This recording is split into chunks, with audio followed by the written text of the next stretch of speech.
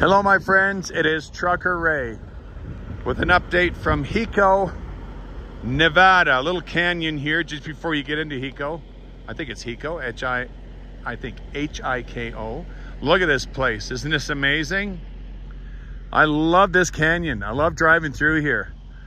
And it can really catch you off guard too. If you come through here too fast, yeah, your emergency brake system on your trailer can go off, your ABS. Yeah, beautiful place. When I have the opportunity, I will indeed put my drone in the air and get some beautiful footage of this place. But with my new phone, I'm not able to do that yet because the case will not allow me to plug in my drone accessories. So please be patient with me. Hopefully we'll have it in a couple weeks. What a place this is. All right, I just want to give you a quick update on what's going on. Alamo is 30 miles away from here. I was going to stop there and take my break, but I'm down to 1 minute on my clock, so I had to stop to do my 30. Yeah, this is okay. I'm glad I'm stopped here because, like I said, it's just amazing, this place. Absolutely amazing. It's really a sight for sore eyes, man. If you love rock formations, you see the big boulders on the ground. Must have made a heck of a bang when that hit the ground. So anyway, so we will be in San Luis tomorrow. Probably have about a 7-hour drive tomorrow. Where I'm stopping tonight, I don't know. Maybe the rest area on the other side of Alamo.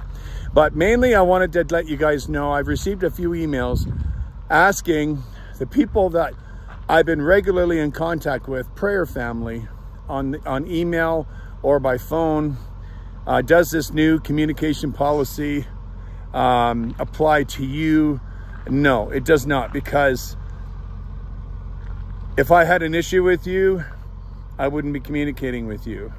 And I do have some good people I talk to, but there have been some that I've made close friends with, and they, like I said, they've turned around and I don't know, it just backfires on me sometimes. So the new policy basically is I'm not going to be making any close friends on YouTube anymore. I will, however, still be happy to meet up with the odd person who wants to have a coffee, but not looking for a long-term friendship because, like I said, it just backfires on me too much. Because I know there's one gentleman out there, you emailed me and I asked you to forgive me for forgetting your name, but you wanted to meet up with me with your son and have a bite to eat, and I still would like to do that, so absolutely.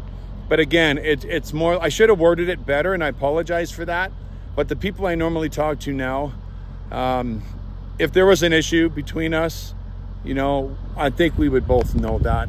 So I have still some very good friends I interact with, prayer family that I email, and you guys are amazing people, you are. And there's a lot of you.